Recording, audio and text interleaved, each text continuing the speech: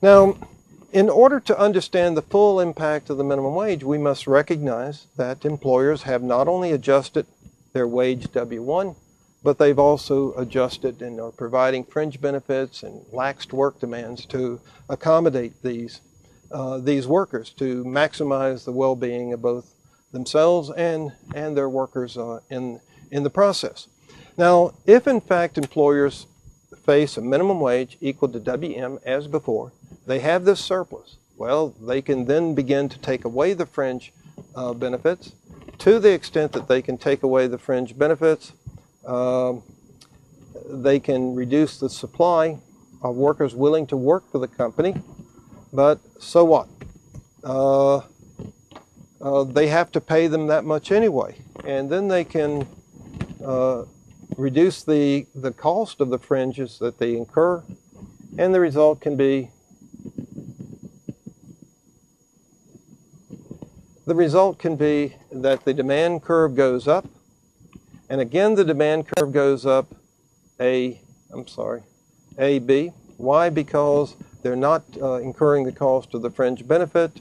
The result is that they can pay the workers more, and the workers lose value. That is, because they don't get the fringe benefits, they want a higher wage. Well, the moral of the story here is that the new equilibrium is here at the new minimum wage, WM, and the quantity of labor hired goes from Q1 to Q4.